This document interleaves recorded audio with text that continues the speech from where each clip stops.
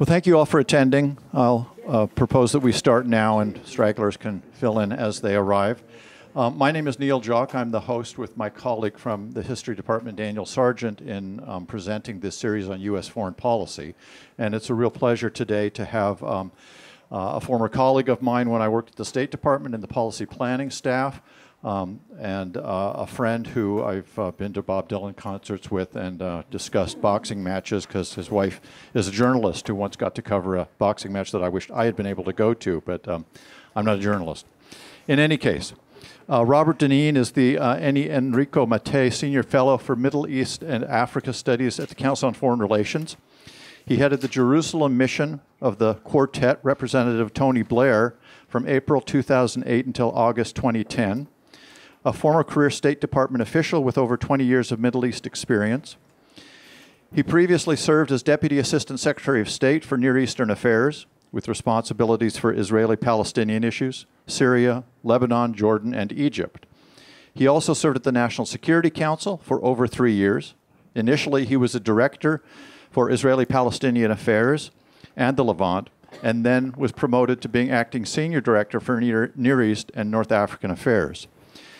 At the State Department, where we worked together, he received the Department's Superior Honor Award as a Middle East and Gulf specialist on the Secretary of State's policy planning staff, and as a State Department Senior Middle East political and military analyst.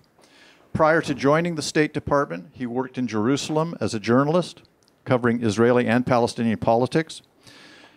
Rob holds an MSFS degree from Georgetown University's School of Foreign Service. He also completed a doctorate in the international relations of the Middle East from St. Antony's College, Oxford University.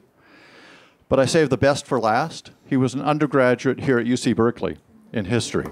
So it's a real pleasure to welcome him back to Berkeley, and please join me in welcoming Rob Danin.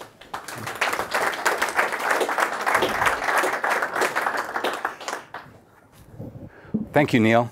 And thank you to the Institute of International Studies for hosting me here today. It's a real homecoming for me to be here today, filled with much emotion and memories. I came to study here as an undergraduate at Berkeley 35 years ago. And I must say I wouldn't be where I am professionally were it not for UC Berkeley. I was in heaven as a student here, and indeed one of the saddest days of my life was the day I graduated, because I didn't want it to end. There was much here that I wanted to learn, but I knew that if I didn't leave, I never would. Now I'm starting to question the wisdom of that. But not knowing what I wanted to do with my life, upon graduating from Cal in 1983, I saved up some money and I bought a one-way ticket from San Francisco to London, and I made my way by rail to Athens and ultimately arrived in Jerusalem, tired and broke. And there started a new journey, one exploring the world between Israelis and Palestinians. And that's where we start today. Earlier this year, the Middle East Quartet, the organization whose Jerusalem mission I headed for several years, held one of its periodic meetings in Munich. After an intense discussion on the Palestinian-Israeli conflict, the principals, Foreign Minister Sergei Lavrov, Secretary of State John Kerry, UN Secretary General Ban Ki-moon, and EU High Representative Federica Mogherini issued a statement calling for Israelis and Palestinians to resume negotiations as soon as possible to reach a comprehensive peace. Such a call sounds logical and appropriate, but is it really the right course of action today?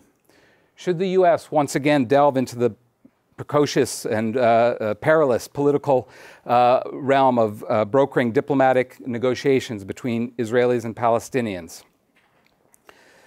Does such an effort make sense, given that virtually nobody believes that these two leaders possess the capabilities or intention of concluding a final end-of-conflict agreement today?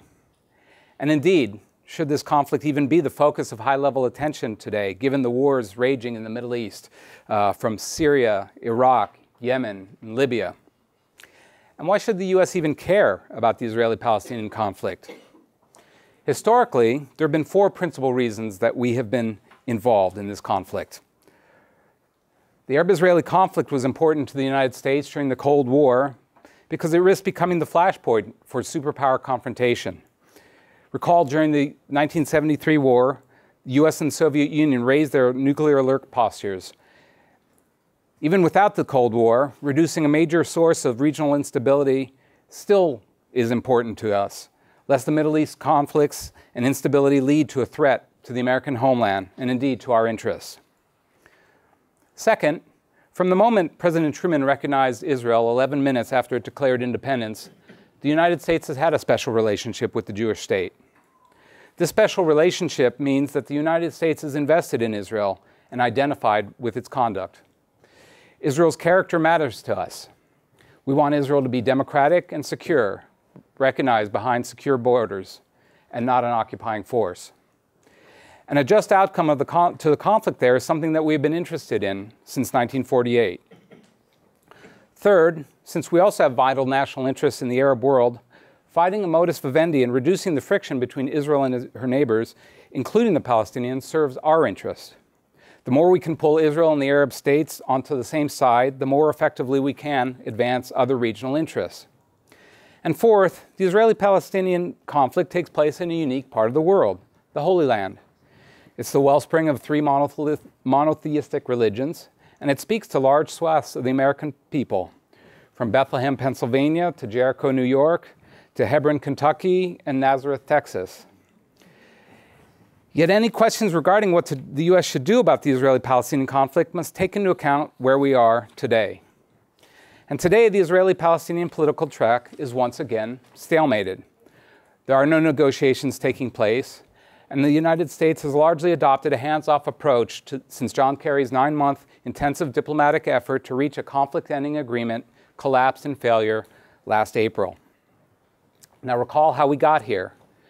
Israel and the PLO reached an historic accommodation in 1993 in which they recognized each other's national rights and agreed to create a temporary administrative body, the Palestinian Authority, to govern Palestinian population centers in the West Bank for an interim of 5 years. During that time, Israel and the PLO were to negotiate a resolution to all their outstanding issues and claims, and Israel was supposed to hand over more territory, and the two would sign a peace agreement. Now, since then, there have been some minor advances and developments and one major meltdown, the Second Intifada, that left over 5,000 Palestinians and 1,000 Israelis dead. 3 successive American administrations have mediated final status negotiations on the fundamental issues: borders, securities, refugees, Jerusalem, and settlements. President Clinton tried in 2000, President Bush tried in 2007, and President Obama tried in 2009 and 2014. And I was involved to some extent in 3 of those, but all failed. There may be a connection there. But a final status agreement eludes resolution. And today, no single party seems to have a coherent strategy forward towards ending it. Instead, all parties, I would argue, are largely focused on damage limitation, crisis avoidance, and jostling for tactical advantage. So let's look a little more closely at each side. The Palestinians. The Palestinian national movement today is facing one of its most serious crises in contemporary history. It's sharply divided ideologically, politically, and geographically. Neither of its 2 political organs, the Fatah and Hamas, have been able to pursue a clear course of action. The PLO and PA president, Mahmoud Abbas, drifts between alternative ad hoc approaches, submitting challenges to Israel in the International Court one day last week, only to call this weekend for a return to negotiations without preconditions.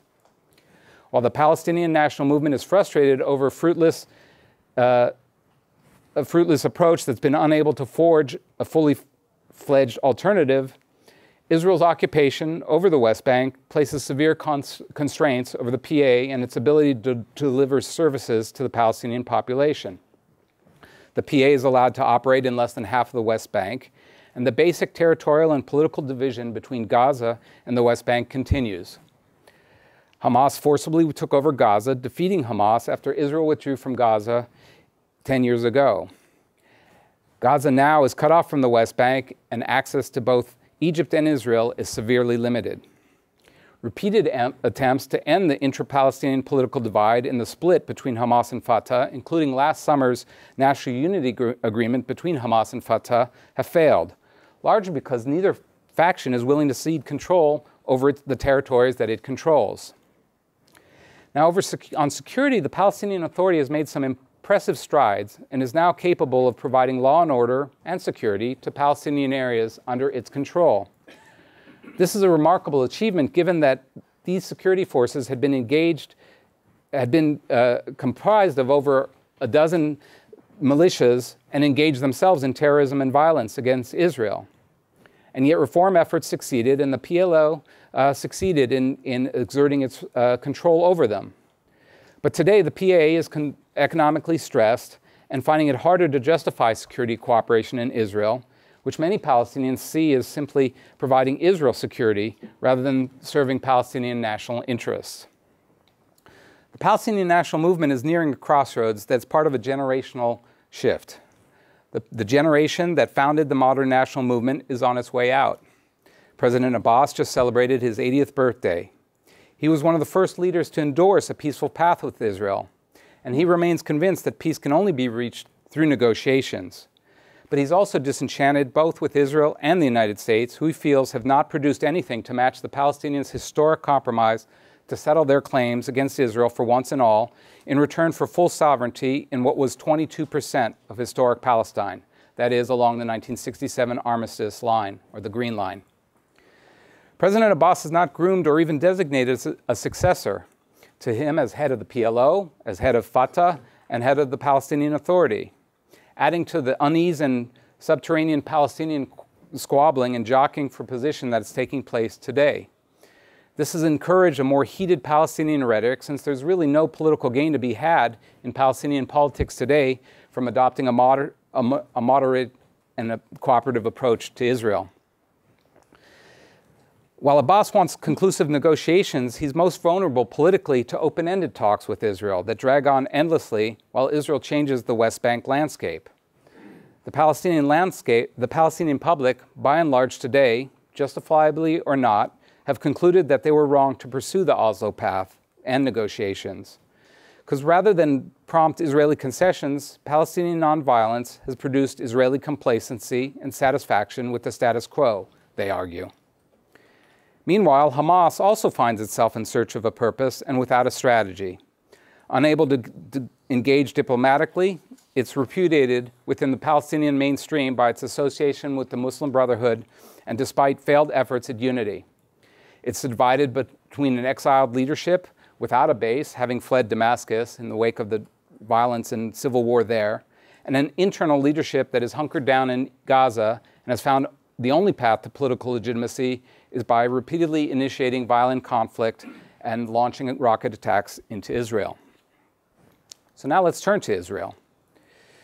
The Palestinian issue remains largely a secondary concern within both Israeli politics and national security circles. It was largely absent as an issue in last month's national polls, and polls in Israel, public opinion polls, consistently suggest that a majority of Israelis are prepared to make a substantial territorial concession to the Palestinians for genuine peace. But at the same time, most Israelis believe there's currently no real Palestinian partner and no point to negotiations with a weak and fractured Palestinian movement, particularly while Hamas, a terrorist organization, implacably opposed to peace and recognition of Israel, is in control of Gaza. Indeed, I would say a sense of resignation prevails in Israel. Israelis have managed to achieve a degree of freedom from violence, other than the communities exposed to rockets from Gaza, due to a combination of PA security efforts, continued IDF and Shin Bet security operations in the West Bank, and the so-called seam-line barrier that separates the West Bank from Israel. This barrier has created a de facto separation in which Israelis and Palestinians no longer encounter one another, other than at military checkpoints. Israeli politics today are largely allied against territorial concessions. Prime Minister Netanyahu was re-elected last month and is in the process of forming a government with other right-wing and religious parties. Israel's opposition parties were largely ineffective during the last elections in making peace with the Palestinians a campaign priority. And Prime Minister Netanyahu campaigned as a steady pair of hands guiding the Israeli ship through stormy waters in a tumultuous Middle East region, not as a peacemaker. Now, in his previous 2 terms of office, Prime Minister Netanyahu pursued a twofold approach to the Palestinians, I would submit, calling for bilateral negotiations on all issues with no preconditions, while at the same time casting deep doubts about the sincerity and the capabilities of the Palestinian leadership. In 2009, June, soon after taking power, Prime Minister Netanyahu tried to mollify skeptics by declaring for the first time his willingness to accept a demilitarized Palestinian state side by side with the Jewish state. But under his leadership, Israel has pursued settlement expansion, and other than a limited 10-month settlement moratorium, continued expansion. And Prime Minister Netanyahu's campaign comments last month, claiming that there would be no Palestinian state created under his leadership, led President Obama to note that it called into question the Prime Minister's commitment to a two-state solution. Prime Minister Netanyahu's four immediate predecessors as Prime Minister all undertook some form of diplomatic initiative vis-à-vis the Palestinians, thereby preempting plans that they calculated would be disadvantageous to Israel. In contrast, Prime Minister Netanyahu has been what I would submit as reactive. He's launched no serious initiatives. He's offered no concrete plans or alternatives put before him. Instead, he's put the onus on the Palestinians and the international community, and primarily the United States, to initiate political processes. This reactive approach is not cost-free for Israel. It's provided fodder to Israel's critics, those who seek to isolate it internationally. And such a reactive approach makes him and Israel more vulnerable to externally driven initiatives not to his liking. And when Secretary of State Kerry's all-or-nothing approach ended last April, the U.S. put the blame largely on Israel, and largely because of continued settlement expansion. The United States today finds itself struggling to put together policies that keep pace and provide strategic coherence to a Middle East that's going through a period of profound turmoil precipitated by the Arab uprisings that began in 2011. My former colleague, Ambassador Frank Wisner, spoke very eloquently about these challenges from this podium just a few months ago. And if you haven't seen or weren't in attendance, I recommend that you go onto the website and take a look at them, as I did, because they provide great insight into the region today. But he raised, and I would raise, what should the United States do today? Against such a regional maelstrom, what should we do about the Israeli-Palestinian conflict? There's no real consensus today. In policy discussions in Washington, in Ramallah, in Jerusalem, one hears many different suggestions bandied about. I would group these into basically 5 or 6 baskets of approaches. The first and most reflexive is the idea put forward to simply get the parties back to the negotiation table. The call for negotiated settlement based on territorial compromise, that is land for peace, has been at the core of U.S. policy since at least 1967, when Security Council Resolution 242 was passed following the Six-Day War. And it's been the centerpiece of U.S. policy ever since. Now, as mentioned, this was the approach advocated by the United States and by the Quartet earlier this year. It's the one endorsed by Israel and at times by President Mahmoud Abbas, who reiterated his interest just last weekend.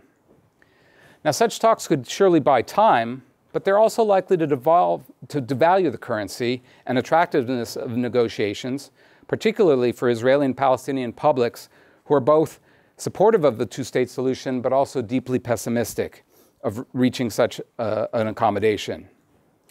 So taking into account the current governments in Israel and Palestine today and the record of previous negotiations, I think it's really hard to see how even the maximum Israeli offer on the final status issues would meet minimum Palestinian concessions required. I don't think anyone who thinks otherwise. At the other end of the spectrum are those who essentially argue, in light of this, that the U.S. should devote its attention elsewhere in the region and in the world and stay away from Israeli-Palestinian peacemaking efforts entirely. And indeed, there are many reasons to do so. The parties display no urgency and seem more comfortable in the current situation than they are in taking serious steps for peace. The U.S. has been pressing issues to attend to elsewhere, and the Obama administration to launch another initiative would require precious domestic and diplomatic capital. Now, some will argue that oft-repeated line that we can't want peace more than the parties themselves. So we should just tell the parties to call us when they're serious about peace. Such a call is tempting, And it would be perhaps a relief to many diplomatic colleagues to take a time out from peacemaking. But such an approach, I would argue, is both dangerous and possibly irresponsible, given our historic involvement. When it comes to Israeli-Palestinian relations, neglect is rarely benign. Left to their own devices, the situation is likely to deteriorate. And the problem is not only the perpetuation of an undesirable status quo. It's the risk of losing some of the important achievements that have been reached in recent years, such as the security progress that I mentioned that was reconstituted after the Second Intifada, or the reform of the Palestinian Authority governing institutions that are now poised to rule Palestine upon independence. One often hears from Israelis and Palestinians that after over a century of interaction in a very small and confined space, that they know each other very well. My own experience as a diplomat shuttling between the two sides for many years is that both sides think they know one another very well. But that often leads them to ascribe the worst possible motivations and intentions behind every act taken by the other. And I've often seen profound misunderstandings between the two sides on matters large and small. And this required a third party, often me, to intercede and explain and translate the other side's actions and intentions. And so left to their own devices, I fear, they will not improve the situation left unattended. Now, a third set of ideas that many people are banding about is to move away from bilateral approaches towards international approaches. Now, there are two main variants of this idea. The first is what I would call punitive approaches, such as Palestinian efforts to accede to the Rome Statute and seek war crimes allegations against Israel in the International Criminal Court, or to impose sanctions or divestment in Israel. These measures are largely designed to pressure and isolate Israel. President Abbas does not believe this route will liberate Palestine. Indeed, he, like the Palestinian leadership, see it more as a tactic to induce the Palestinian negotiating leverage and pressure Israel and level the playing field for future negotiations. The problem is that this punitive variant of internationalization is more likely to set off an action-reaction phenomenon in which actions taken against Israel will be met by corresponding efforts by Israel against the Palestinians. We already see an increase in Israeli restrictive measures on the West Bank in response to recent moves by President Abbas at the ICC. Such a dynamic is likely to lead, ultimately, I fear, to violence, not restraint. But there's also a more benign or constructive form of internationalization, one put forward by France and one being considered today by the Obama administration. This variant seeks to enshrine the contours of a final negotiated settlement into a UN security resolution or US presidential statement. This effort to memorialize American negotiators' best sense of what could be the basis of a settlement and create terms of reference for future negotiations is one that is being discussed today. The cost-benefit of such a resolution or a presidential statement is one that's difficult to assess. While it's true that laying out parameters could help provide the basis for future talks, there's also a major downside. Unless it is tied to a serious follow-on diplomatic effort, such steps are likely to entail considerable political cost and virtually no payoff. It's a sort of diplomatic nuclear weapon, one that's more potent as a threat and a last resort than one that's actually used. Take the Palestinian threat to seek recognition in the United Nations. For years, the Israelis were anxious and greatly worried about Palestinian steps to pursue statehood in the United Nations. But now that the Palestinians have actually done it, the card has been played, and Israelis now shrug it off. So once the US lays out the basis for a settlement, it must either be willing to follow it up with a real initiative, lest it fall without consequences, like the long-forgotten Reagan plan of 1983, the Clinton parameters of 2000, or the Obama framework that was articulated in May 2011 and then not pursued. A fourth variant that is being discussed, primarily among Israelis, is the idea of unilateralism. This was the approach adopted by Ariel Sharon when, in 2005, he initiated and conducted Israel's unilateral withdrawal from Gaza, uprooting some 8,000 settlers in the process.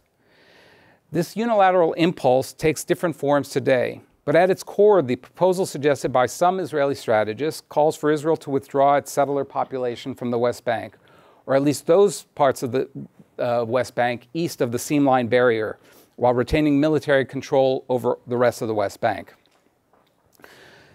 The idea of unilateralism has not taken root in Israel's mainstream, but it's one that's really under discussion in serious policy circles. Its advocates argue that the status quo is harmful to Israel's future, but at the same time they have no Palestinian partner. Hence, they believe that acting unilaterally to separate Israelis and Palestinians would allow Israel to set temporary borders, preserve the state's Jewish majority, and improve the country's overall security position by devoting military resources to protecting settlers. Such a unilateral approach poses some problems, both conceptually and practically, however. It's hard to see how Israel withdrawing unilaterally empowers Palestinian moderates rather than radicals down the road. Witness the Gaza experience in 2005. Nor is it clear how Israelis benefit from shifting away from the core international proposition pursued since 1967, land for peace. As a practical matter, it's hard to see how even a politically strong prime minister could mobilize Israeli popular support for the pain and conflict that would accompany the evacuation of tens of thousands of settlers from at least parts of the West Bank with no immediate benefit in return.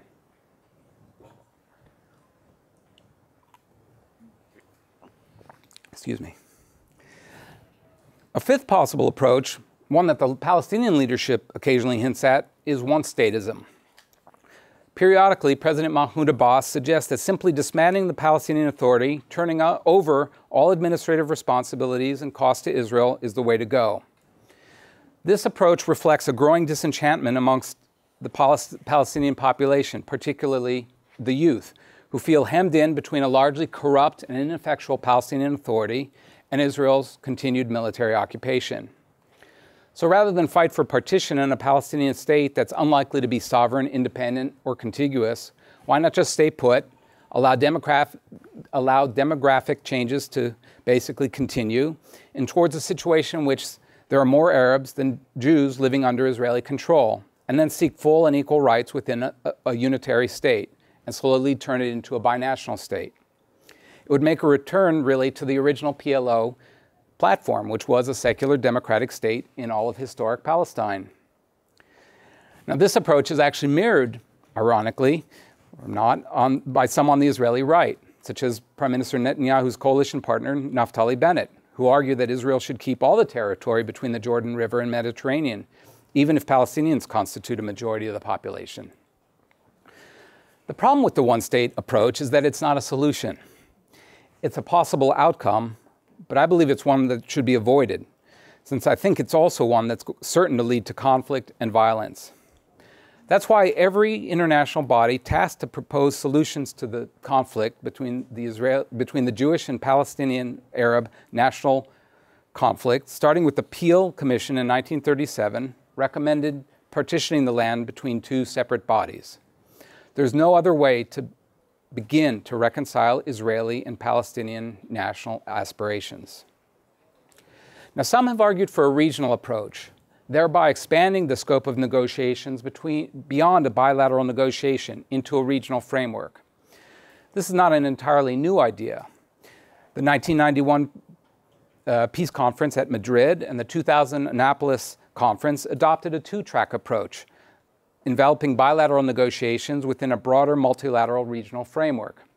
In doing so, it reconciled divergent Israeli and Palestinian aspirations, whereby Palestinians seek an end to Israel's occupation, and Israel seeks peace and recognition from the broader Arab world. Perhaps the most promising example of this regional approach is the Arab Peace Initiative. Proposed over a decade ago by Saudi Arabia's then Crown Prince Abdullah, the idea, subsequently endorsed by the Arab League, offers Israel the goal it has long since sought since 1948: comprehensive peace, security, and diplomatic relations with the broader Arab world. But in return, the Arab states have called on Israel to agree to the creation of a Palestinian state in the West Bank and Gaza, with East Jerusalem as its capital. The proposal was originally rejected by Israel in 2002 when it was originally put forward as a take-it-or-leave-it proposal. But it has since then been reaffirmed as a basis for negotiations for the Arab League, that is, a basis for negotiations, not as the final end of negotiations. And today, one finds more and more talk about the convergence of interest between Israel and the leading Sunni status quo-oriented regimes in the Middle East, such as Egypt, Saudi Arabia, and the other Arab Gulf states. It would obviously be a great thing from the perspective of American national interest to bring about peace between Israel and the Arab world. But the regional approach still requires that Israel be willing to make the peace based on a return to the 1967 armistice lines, including the creation of a Palestinian state in East Jerusalem. A regional approach may be desirable, but there can be no such approach without Israel willing to accommodate Palestinian national negotiating demands, which does not seem to be in the cards right now. So if none of these approaches can succeed in forging a path to peace, then what should the United States do? I don't have a magic formula, but it seems to me the following. William Zartman, who's written extensively on negotiations theory, has noted that while most studies on peaceful settlements of disputes focus on the substance of negotiations, the timing of the negotiations are also key. Parties resolve their conflicts when they are ready to, and when alternative means of achieving a satisfactory result are blocked, and the parties feel that they are in an uncomfortable and costly predicament. At that ripe moment, they seek or are amenable to proposals that offer a way out. When it comes to the Israeli-Arab conflict, the only time that there have been real diplomatic breakthroughs for peace have been because we've had one, if not two, leaders willing to lead, take political risks, and make difficult decisions. Israeli-Egyptian peace occurred because Anwar Sadat was willing to travel to Jerusalem and break the rejectionist taboo on engaging Israel, and because Menachem Begin was subsequently willing to relinquish all of the Sinai back to Egypt. The Oslo Accords, however flawed, are still important, as they signify mutual recognition between the Zionist and Palestinian national movements and provide a framework forward towards a peaceful end of conflict. And they happened because Yitzhak Rabin and Yasser Arafat were willing to do it. So for reasons that I tried to spell out in this talk, I would argue we do not have in Israel or in Palestine the kind of political alignment of forces that are needed for the conclusion of such a peace agreement. Both sides' leaders have other priorities and even credible reasons for adopting the positions that they hold. And I think that both have been sufficiently tested to suggest that neither is about to initiate a major historic breakthrough, though I would love to be proven wrong. But just because the situation is not ripe for conflict resolution does not mean that there is not important work to be done. Indeed, I think one of the most important aspects that have been neglected by US officials in recent years has been the pre-negotiation phase that's necessary to prepare the groundwork for talks. So if the parties are not prepared to sit down and resolve their differences, there are still important steps that could be helpful to prepare the groundwork for future settlement. I would suggest that there are more immediate tasks to be taken now that the parties are in a position that the parties are no longer in a position to return to the negotiating table. None of what I'm about to suggest is easy. In fact, the steps may be impossible. But without them, I don't see how you can ever successfully conclude peace negotiations between credible Israeli and Palestinian leaders. On the Palestinian side, Palestinian institutions and leaders have lost legitimacy. There have been no elections in Palestine for almost a decade, and the institutions there, such as the legislature, are moribund. Moreover, much of this is due to the division between Gaza and the West Bank, Hamas and Fatah. One of the biggest flaws, I believe, to the last American approach of bringing the parties back to the table was it proceeded as if we were still in the 1990s and that the divide within Palestinian politics did not exist. Today, the PLO only controls half of the territory under the Palestinians' jurisdiction. This is a huge problem because even if an agreement were reached, it means that those outside the political framework, that is Hamas, have a veto over any kind of agreement that would be reached. This approach also forces negotiators, such as Abu Mazen, into maximalist positions because they have critics on the outside who are just standing poised to criticize any kind of concessions that they'd be willing to make. So part of preparing for a return to negotiations, I believe, requires the Palestinian house to be put back in order. This means that the U.S. should be working with regional allies, such as Egypt and Jordan and Saudi Arabia, to help bring about Palestinian reconciliation. Real reconciliation then will require elections and a resuscitation of Palestinian institutions and a credible Palestinian partner for negotiations. Elections, I believe, should put Hamas to a test, participate in the PLO and the PA, but on terms that have been agreed to already, nonviolence, and an agreement to the principles that govern the institutions that Hamas wants to take over. No one expects parties to participate in elections to which they don't agree to the basic tenets of the institutions to which they are seeking to take over.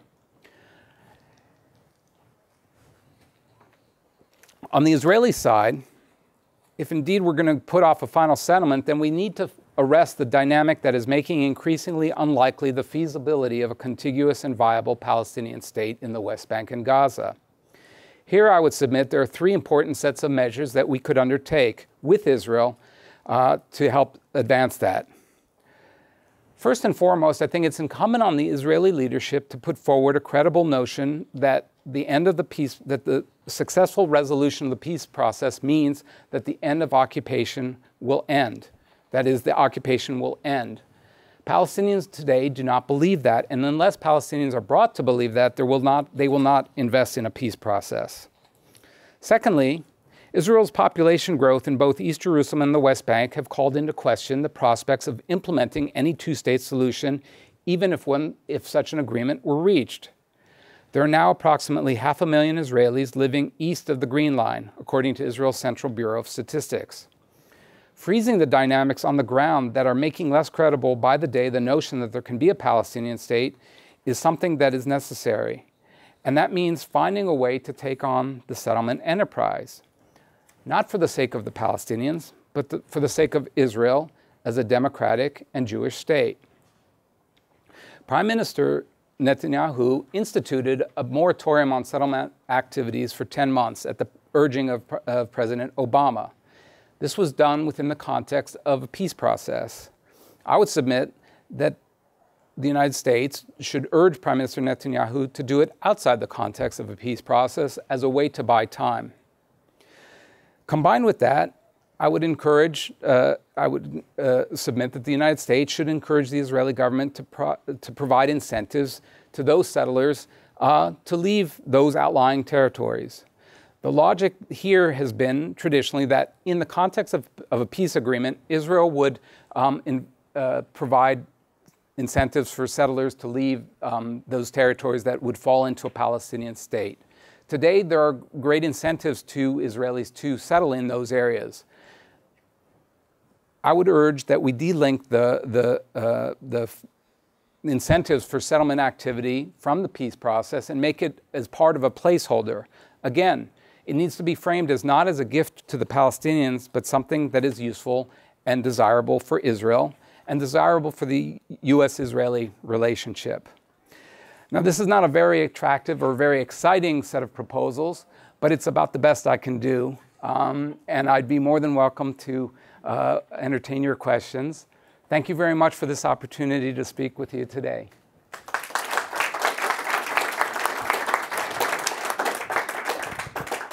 Before we take questions, let me just note that Rob has a blog connected with Council on Foreign Relations called Middle East Matters and posts, I think, once a week. And, try to. I think sometimes twice a week. I didn't track it closely. But in any case, there's a place you can go to for continued analysis by Rob. I'm also on Twitter.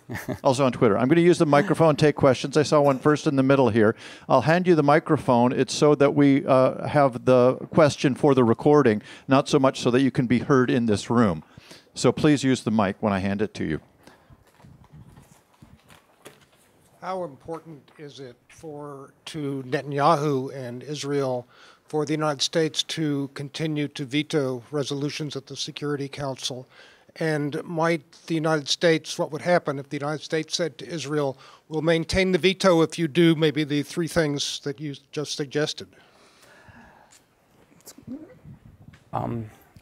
This is a question that White House officials are actually asking themselves right now. Traditionally, the United States has provided a veto protection for Israel in the Security Council. And right now, the United States is asking itself whether or not, one, the threat of removing the veto is something that could be used to incentivize Prime Minister Netanyahu. And secondly, whether or not there is a resolution that could be brought about that actually would not require a veto. So those are two separate issues. Fundamentally, in Israel, in security circles, in national security circles, there's a recognition that that its relationship with the United States is a strategic pillar. And if I could digress for one moment, when and anticipating perhaps a question that might come up about the Iran discussions, in Israel today, there is a consensus about Iran. Now, and the threat that it poses as a potential nuclear power. But there's a real division in Israel about how to handle it. And the division about how to handle it really centers around the relationship with the United States. It's not about Iran. It's about how effective Israel can be by itself, and how effective and how critical is the relationship with the United States and the strategic pillar has been. And I think Israelis are wrestling with this, because the traditional Zionist ethos was one of self-reliance, and a belief that Israel has to be capable to defend itself by itself. And yet over the years, what has developed is Israel's become part of an interdependent world in which its relationship with the United States is a critical pillar. And I think Israel is struggling with this. And it's important to recognize that there is this struggle between one impulse, which is to want to be fully independent, like all countries do, and yet a recognition of its real place in the world, in which it is interdependent.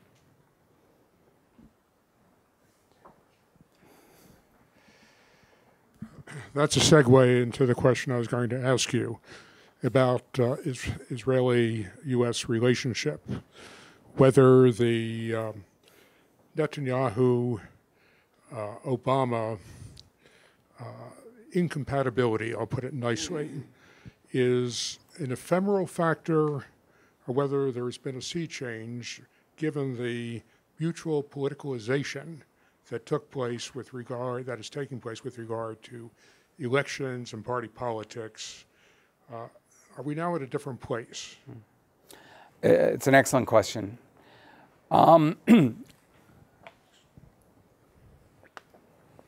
Clearly, 6 or 7 years into this bilateral relationship between these two individuals, relations are strained on a personal level. And I can say that, as someone who's worked in the White House, the relationship between world leaders matters.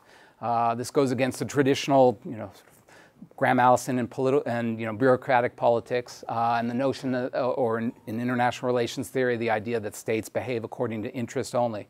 These are all important variables, but personalities are important, and the personalities between leaders are important. And what it means at the most basic is that when there are critical moments and decisions to be taken, that relationship and the degree of trust in which there exists can make the difference between certain choices that are made. And right now, I don't think either leader is willing to cut the other a break or trust the other and the other's word or intentions. And that has a corrosive effect on the bilateral relationship, and it has a corrosive effect within the bureaucracies and national security structures of both countries. We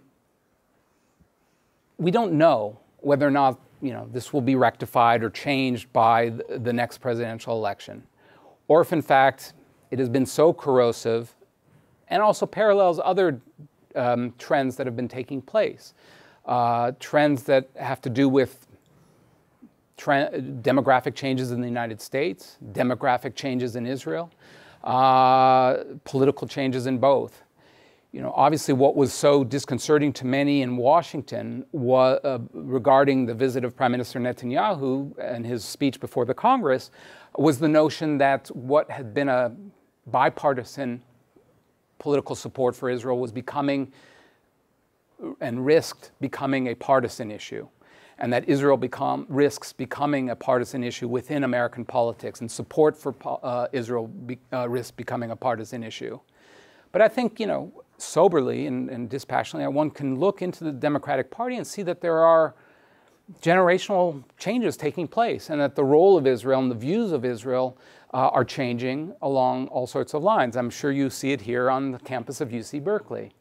And I would argue that's in part an effect of the changes that have taken place that, has seen Israel go from being perceived as being the David against a sea of Goliaths in the Arab world to perception today in the popular image of Israel as the Goliath against the Palestinian David. And that changed narrative is having an effect in certain circles in American politics.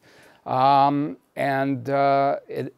I think, is an issue for concern, and should be an issue of concern for the Israeli leadership and for the American leadership, if indeed we wish to seek the continued strong bipartisan support for Israel in the United States and a strong U.S.-Israel bilateral relationship. Brief note, we have an embarrassment of riches today at Berkeley because there were 2 lectures planned. My colleague Harold Smith and I try and deconflict, and we did the best we could today. But there is another talk on strategic situations in the Middle East downstairs. We will continue with this for several more minutes and questions and answers, but I just did want to allow for that brief commercial interruption on behalf of my colleague Harold Smith. So next question is right here. We're not encouraging you to leave, however, but no offense will be taken. Thank you.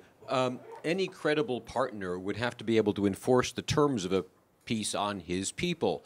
And if that which asserts and can exert a monopoly on force is a state, can it mean anything to make peace with a non-state actor, or is only a state a competent partner for peace? Could you take that one more, go a little further with that? Because you have something in mind, but I'm not sure where you're going. Is it nonsense to talk about peace before statehood? It's an excellent question. I would point to something that has largely been forgotten, which was the so-called roadmap for peace. That was put forward by the Quartet in 2003. The roadmap put forward a 3-stage process towards an end of conflict. The first stage was reform largely of Palestinian institutions, the security services, the political institutions. This was taking place during the Second Intifada, when violence was raging, when Arafat was holed up in the Muqata and seen as complicit in terrorism. And it was meant as a way to, how do we get from this horrible situation to the goal that had been put forward by President Bush of 2 states living side by side in peace and security. The way forward had been put forward as the roadmap, as a staged approach. And so phase 1 was this reform process. This was the creation of the Quartet office in Jerusalem that I headed. What we were trying to do was work on reform. And in fact, I would submit, and I had referred to in my remarks, that I think we largely succeeded. Stage 2 of the roadmap was meant to be a state with interim borders that would then be in a position to negotiate peace.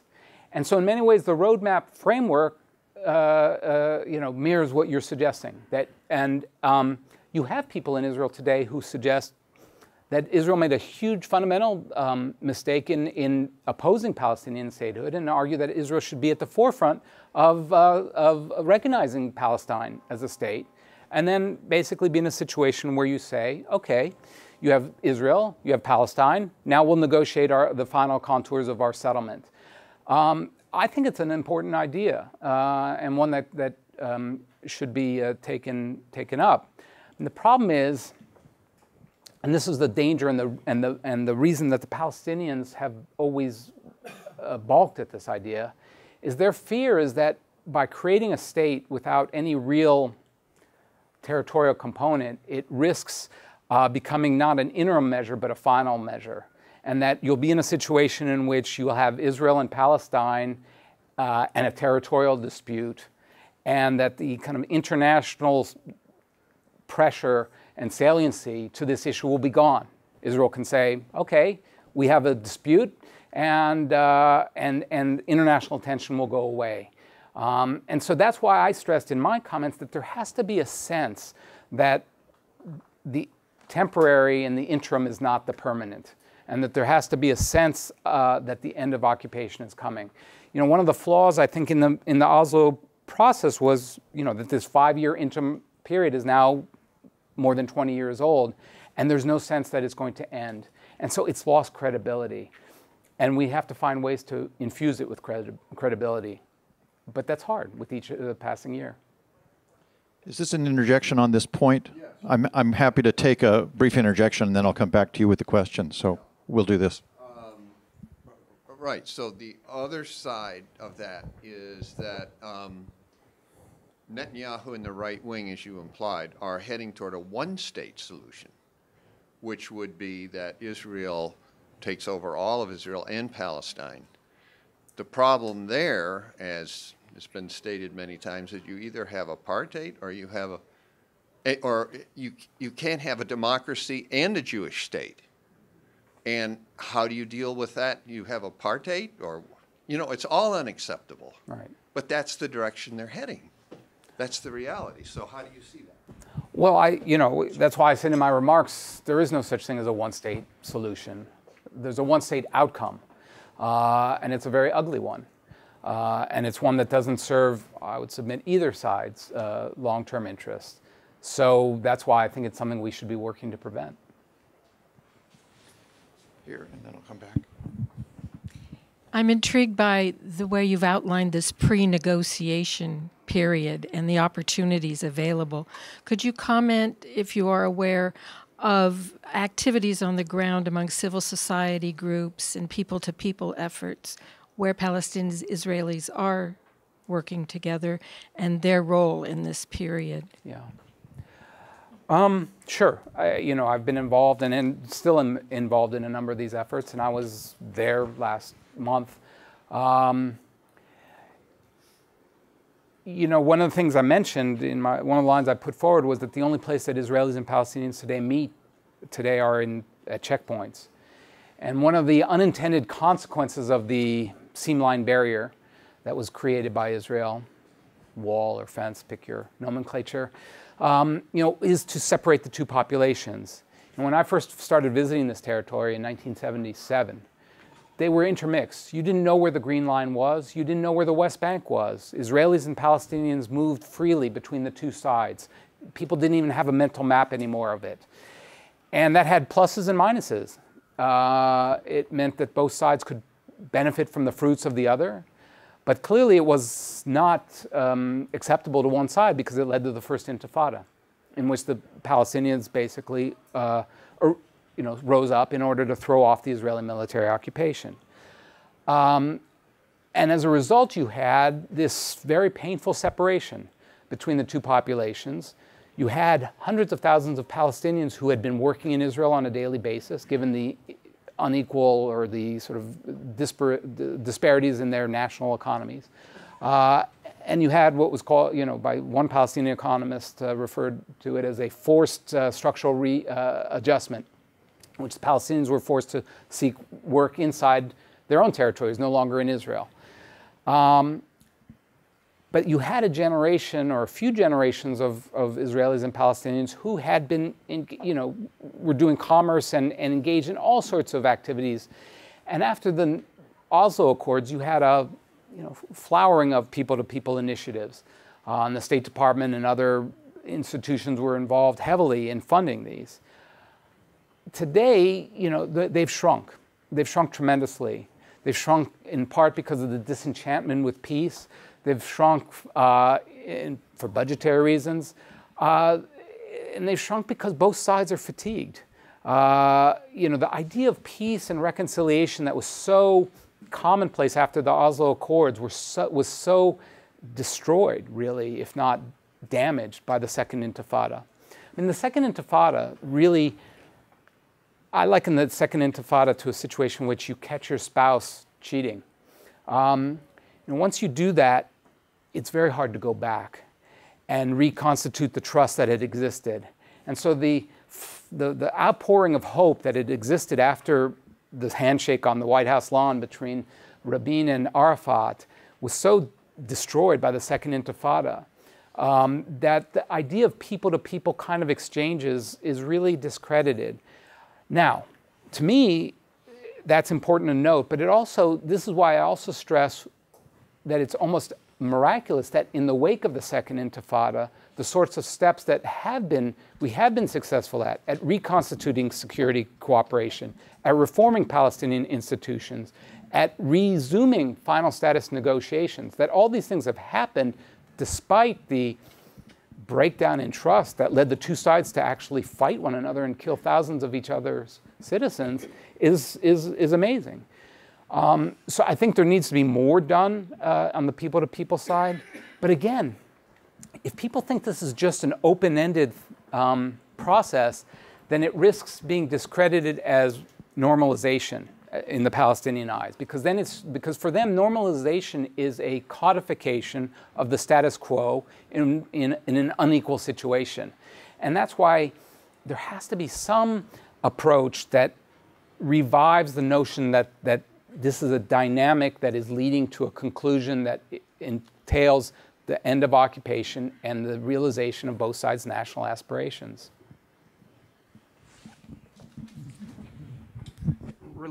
Related to the question before about the false state, or do you need a state before peace, wouldn't the outgrowth of a Security Council resolution recognizing a state at some point in the future inevitably be a false state? I mean, it can't really create, they're not going to send in armies, I don't think, to enforce it. So could it really create a state in the real sense, or just another false promise? At what point does a state become a state? Well, it has to have territory, like you said. True. But increasingly, we find that sovereignty is circumscribed in the international order. And other than large states, most small states are not fully sovereign in some form. So at a certain point, a state has to be credible. And you have the elements of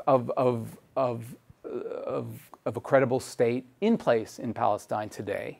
You do have security services. You do have self-governance. What you don't have is contiguity. What you don't have is control over borders. You don't have a currency. One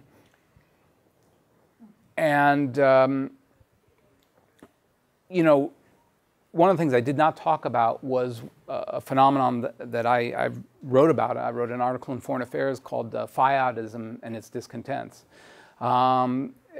I didn't talk about it because Fayyadism has largely been discredited in Palestinian politics today. But Salam Fayyad was someone who had been appointed finance minister by Yasser Arafat and was tasked really with implementing the reform measures put forward in the roadmap.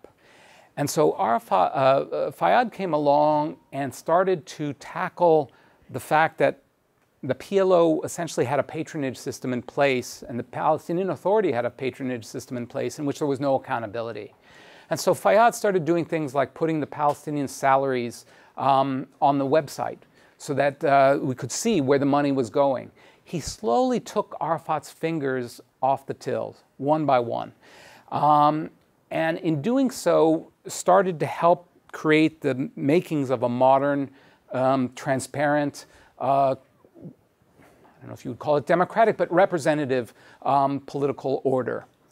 And Fayyadism represented, in my mind, a real breakthrough in Palestinian thinking, because traditionally the Palestinian national movement had been dedicated either to resistance through violent means or through a notion that the international community should bring about a state for the Palestinians through diplomatic means or pressure on Israel.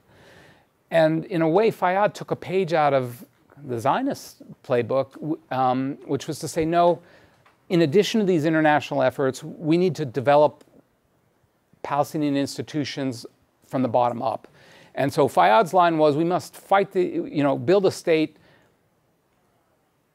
under occupation and despite the occupation.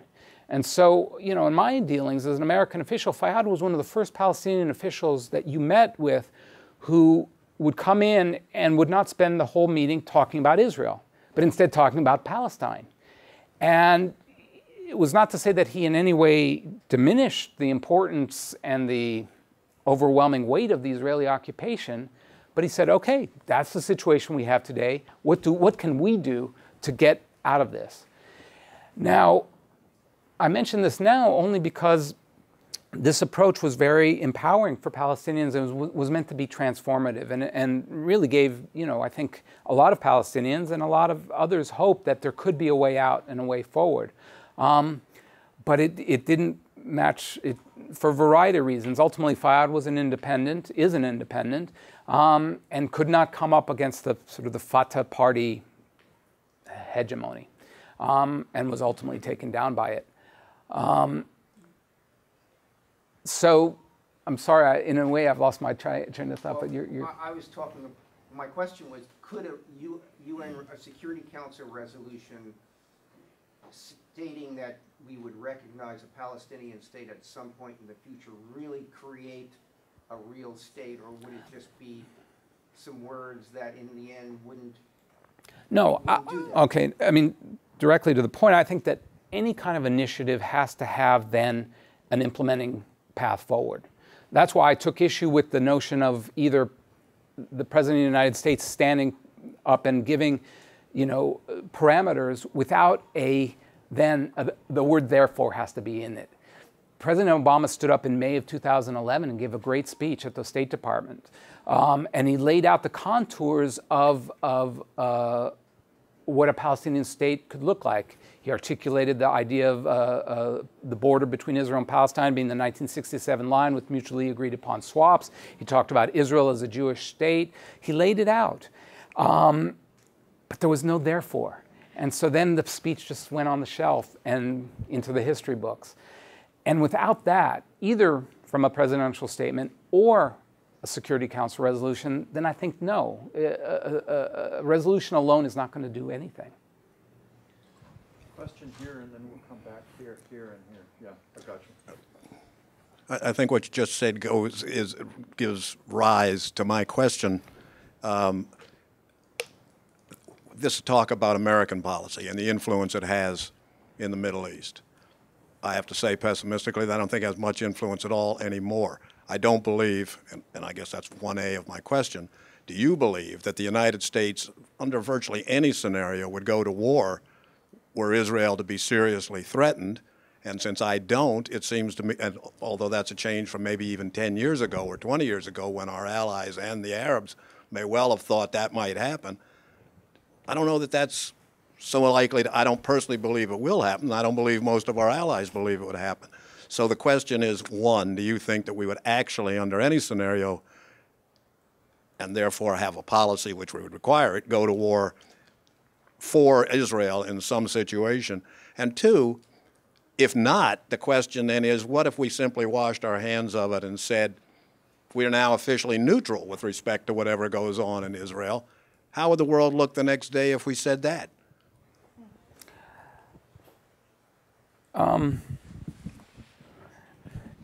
Well, no, I don't think that that's actually a possibility. I mean, or put in the positive, yes, I do believe that there are red lines that could be crossed for which the U.S. would go to war. I think President Obama is serious when he says that the United States will not allow Iran to obtain nuclear weapons. And that entails the use of military force at the end of the day. He puts a soft tone on it, or he underplays it in order because he wants that to be the weapon of last resort. And I'll come to that, back to that in a second. But you know, you're right in the sense that, I mean, implicit in your second question was a criticism, which is to say that if indeed our allies in the world believe that we don't have red lines to which we'll stand up to uphold, then what does that do to U.S. credibility?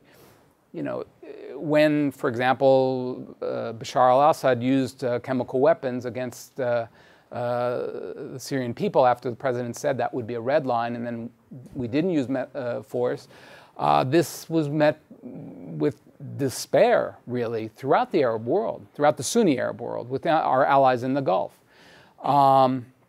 This accord that's being negotiated now between the U.S. and Iran is something that's as much of concern to the Sunni Arab states in the Gulf and to Egypt as it is to Israel. They just have different ways of expressing their attitudes about it. But one of the biggest issues is that about U.S. credibility. And one of the things that, look, there are some things that have undermined American credibility, but to be fair, they were hard calls. For example, the Egyptian revolution in 2011 that deposed Hosni Mubarak. This was President Obama essentially supported the Egyptian revolution. This was something that caused great despair amongst some of our allies. What kind of friend is this? 30 years of support for Hosni Mubarak and we're willing to let him go? In my mind, and I don't want to get too far afield, that was a tough call. And foreign policy, especially at the highest levels, are choices between bad and worse. And that was a tough choice. I would submit to have the United States stand behind a Hosni Mubarak that would have then mowed down thousands of demonstrators in the streets of Cairo using American weapons in order to impose repression, would have also had consequences for U.S. credibility. What kind of regimes is it that we back in the Middle East? So that was in a sense, it was a no-win. But the Gulf states to this day resent the fact that we threw Mubarak under the bus. And what did that do to U.S. credibility? So there are always going to be those who are going to criticize us at a certain point. But the problem of Iran is this, and this is, is that U.S. and Israeli goals are not in alignment here. We have different goals vis-a-vis Iran. We don't want Iran to get nuclear weapons. Israel doesn't want Iran to get nuclear weapons capabilities. Their litmus test is much more stringent. They want to push the Iranians much further back in the cycle. And that really is the root of the differences we have today. Please. Yeah, I appreciate what you said, but I was a little less, I'm not concerned so much about the credibility issue as the actual diplomatic impact. Were we to suddenly announce, which is a little unlikely, that we are neutral on the issue of Israel, what will the world and the Arabs and everybody involved then do that they're not doing now? Or it's not going to happen. Well, it's I know not. It's not, but it's an extreme scenario to identify the issue. What does it mean for Israel that we are sort of behind them as opposed to being neutral? Look, whenever we take in the specific case, it's not going to happen. It's not going to happen because the wellspring of American support for Israel exists, and this is not a function. I didn't want to get into it in the talk because it's a diversion. But when I talked about U.S. interest in Israel, I touched upon it. American support for Israel is not something that's just a function of certain interests. It reflects mainstream American opinion. Yes, and we can get into that. But at the end of the day, there is a large wellspring of support for Israel, and that goes way beyond, and in fact is much deeper in communities other than the American Jewish community. So I just don't see that happening. But look, in a more general sense, whenever a country like the United States were to take a major diplomatic shift, be it Nixon's policy outreach to China, or now the outreach to Iran, there are going to be allies and regional partners who are going to be extremely anxious, to say the least. And that's where statecraft comes in. When Obama, and I'm sorry to ramble on, but I'll just add this point, when Obama first reached the Joint Plan of Action Accord with Iran, I asked some of the China hands that I knew, how did Nixon manage it? How did Nixon manage the allies at the time? How do you keep Japan on board when you're about to reach out to communist China? In the same way, I would suggest that and the answer is it can be done. And Nixon and Kissinger did it. And in many ways, I think that the testing of whether or not there's a Iranian option, if you will, for U.S. foreign policy is a worthy goal. I have some issues with the way it's been handled, with the statecraft, if you will. I don't think we've done a very effective job at keeping our allies' concerns assuaged sufficiently in order to test the Iranians' proposition. And when I mentioned that I think the president underplays at this point the threat that Iran continues to pose, I don't think that's doing either the negotiations with Iran a service or U.S. national interest or our allies a service. Next question here. Oh, thank you. Yes, I'm just following up on a point you made earlier that countries don't actually make compromises for peace in this situation without it being the right time to do so or having outside pressure to do so. And I think your prescriptions that we encourage the Israelis to stop building settlements or to pay settlers to go home haven't worked, and they aren't going to work, especially with the government-Israeli coalition we're about to see with the kind of rhetoric we've heard. And that, so I'm going back to my friend here's question about the UN and the veto and the U.S.-Israel relationship. And I'm saying, I think Netanyahu tells his people, his followers, if you want, certainly the ones in the center-right, that can maybe be changed, that he can manage the situation. Don't worry, I can handle the states, I've got a relationship with Congress, you don't have to worry, the Americans will not veto. So I think it could send a very strong message that the status quo, which right now works in Israel, there's no real need to take any risk for peace because the status quo, it works. And to what extent could the absence of an American veto and therefore the sense that maybe we don't have the situation managed, to what extent could that affect Israeli behavior, in your opinion? Sure. Well, first of all, let me just say a couple things. I mean, first of all, and I didn't articulate this well because I was concerned about time, what I was trying to suggest about the settlements is that we try to come up with an understanding with Israel about settlement activity that is not rooted in negotiations with the Palestinians, but is more rooted in our bilateral relationship. I worked in the George Bush White House, which is something I never thought would happen. But as a loyal civil servant, I was proud to do so. And we had tremendous differences with Israel, but we were very effective at managing them. And one of the things we did was we came up with a very quiet, not secret, but quiet understanding with Israel about settlement activity, in which we were quite tough, in which we were very, and this was President Bush and Condoleezza Rice as the National Security Advisor, in which we argued, look, we need settlement activity circumscribed. And, we had a very intensive back and forth negotiation between the White House and the Prime Minister's office about what would constitute acceptable behavior, what would constitute violations or red lines, if you will.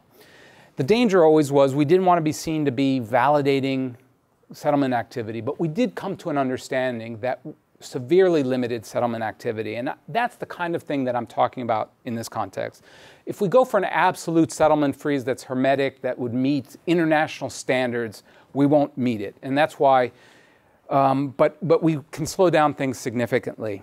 So that wasn't directly to your question, but I wanted to take that as an opportunity to say something about that. Look, yes, if we decide to no longer veto Israeli resolutions that are anti-Israel, it will have an effect. But as in the context of the other question, it will have all sorts of effects, both in terms of our relationship with Israel, but also globally. And so I think that at the end of the day, it would ultimately, you can only measure it within the context of the specific resolution. If it's a resolution that is one that's uncomfortable to Israel, but one that we feel reflects American interests, that's one thing. And that's something like that, President Obama in his first term vetoed a resolution on Jerusalem in which effectively the president's own words were put together into a resolution, and he was forced to veto, or felt forced to veto. That's something I doubt he would do today. because it reflects American policy. So that I would distinguish between a veto that is just an automatic veto versus one in which, as put forward by the French in December when the United States voted against the resolution. At that point in time, last December, the French put forward a resolution that the United States was hoping would move into the range of something it could abstain on. And at the end of the day, the resolution, owing to certain developments within Palestinian domestic politics, got increasingly outside the realm of what the United States could accept, and we voted no. And in a way, it took the onus off of us. And it was by design. And this is one of the many ironies of Middle East politics. You had a situation in which the Palestinian president actually toughened up a resolution so that the United States would veto it as a gift to the United States, so that it wouldn't have to veto a resolution in the lead up, because the perception was right now, in the lead up to the Israeli elections, it would be a bad time for this kind of conflict. So, things get very complicated in the real world of UN resolutions. But look, so I think it's it's not a panacea. If the United States withdraws its veto, it will have an effect. But I think that a lot of these, as I tried to suggest in my comments earlier, a lot of these things are more potent as threats than they are actually once they're played. You do it once, you remove the veto, and you no longer have the ability to exert any leverage over your partner as something you want, as an inducement to good behavior. So you have to measure it within the context of the resolution. Can I ask a follow-up? Just on that very point? Yes, go ahead.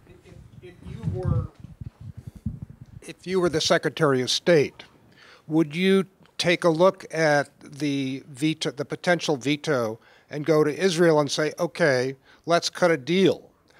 We will continue to veto these resolutions if you give us A, B, and C. Would that be a viable strategy? Are there things that might move Netanyahu? Again, it's hard to argue these things outside of context. It depends what it is you're trying to achieve, and at one point in time. I mean, I guess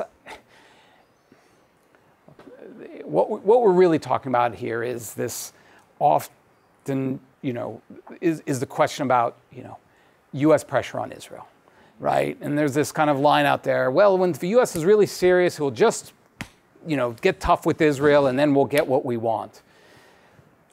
My experience in dealing with, U.S.-Israeli relations over many decades has been, sure, diplomatic pressure can work, but not open-endedly and not sort of universally.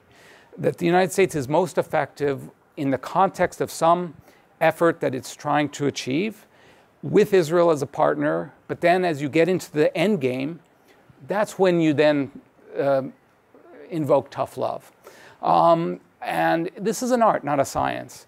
You have to have a relationship with Israel of trust so that at a certain point and I was in negotiations with the Israelis at a certain point in which we were negotiating over Israel's disengagement from Gaza, and I'll never forget the National Security Advisor at a certain point said to the Israeli National Security Advisor, enough. On this, you're going to have to trust us. And if you don't, then let's end the discussion now. And it was tough. It was one of those moments where you felt like, wow, this is like the West Wing. I mean, it was like very dramatic. It's very rare, actually, in real diplomacy that you have such dramatic moments. And so I would suggest that only at certain critical moments can that kind of pressure work. As a universal in general, no. It's gonna unravel. Just to give one historical example, in 1975, President Ford, after I forgot what Israel did, in a fit of pique, suspended military deliveries to Israel, Phantom jets, I believe it was, or something, advanced fighter aircraft, right? Well, within a certain amount of time, Congress, the Senate, circulated a letter and forced the administration to back down. And so the point being that if you're going to take the gloves off with Israel. You might have a window of opportunity, but other forces are going to come into play. And at a certain point, you're going to lose your effectiveness. So that's why, again, I think this sort of question about, these are tactics. But at the end of the day, pressure can work, but within a larger context of trust. At a certain point, if the relationship is just confrontational, as we've seen over the last 6 years, you're not going to have any leverage. We always have a surplus of questions and a deficit of time. This gentleman's been waiting very patiently. I know others have. So I'm going to take this last question and then we're going to adjourn. Although I think you can probably call her, Rob, privately to pose a couple additional questions if you so wish. So last question over here. Try to be quick.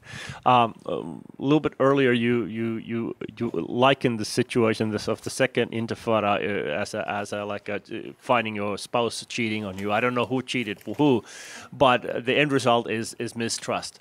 And I'm wondering how much, in terms of the security negotiations, the Israel's security concerns and the geography plays a role. Like if you look at West Bank, that would practically cut the country in half. And if you don't trust your spouse, that might be a very difficult sell. Yeah.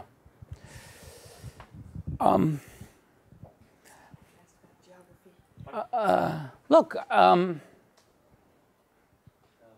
Israel's paramount concern is security, and all decisions ultimately are factored through a filter of security. But it gets more complicated because in my own experience, what I found were that oftentimes, and in negotiating with the security services, some of the most thoughtful and pragmatic and creative minds actually exist, and moderate exist in Israel's security services.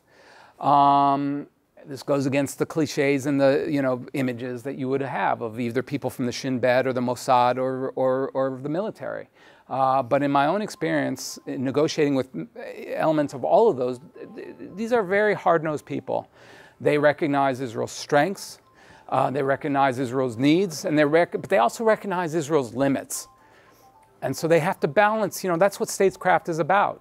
Is about balancing, your interests, your needs, and also your capabilities. So yes, the fact that, one of the things that makes this next phase of the peace process, concluding a peace agreement between Israel and Palestine, so difficult is the fact that the West Bank is geography. The West Bank being kind of along the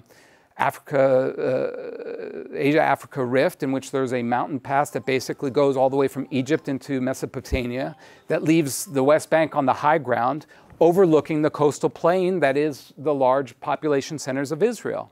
And so goes the argument from the Israeli security point of view of how do we relinquish control of high ground to a Palestinian state that can then overlook and bisect and cut off our country at the narrow waist of, 9 or 10 miles. It's a legitimate security concern. And it's a serious one. And that's why, without answering your question, but to address it in a sense, what Secretary of State John Kerry in this last round of negotiations did something really smart.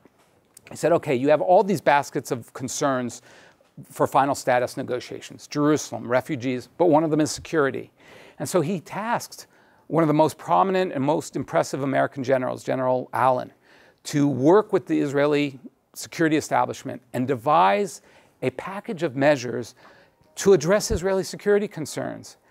Now unfortunately, this set of, the conclusions that he drew in conjunction with the Israeli security services is still classified. And in fact, I've recommended to the National Security Council that they try to release elements of it.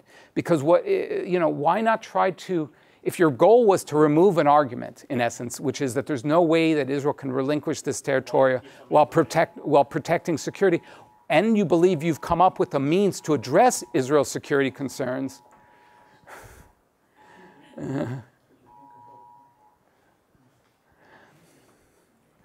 then perhaps what you need to do is at least help explain how this can be done. So it's a real problem, but, at least according to many in the Israeli security establishment, not an insurmountable one. From the outside looking in, we all know that the complexity and the nuance of the Israeli-Palestinian issue is enormous. And I invited Rob to come here because he's been behind the curtain, and I thought, and I was right, that he could help us understand this complexity and the nuance of the politics in much more fine detail from the inside, to help us from the outside understand this problem. And I hope we all benefit from that. I know I did. Thank you, Rob, very much for coming. Thank you. Thank you, Neil.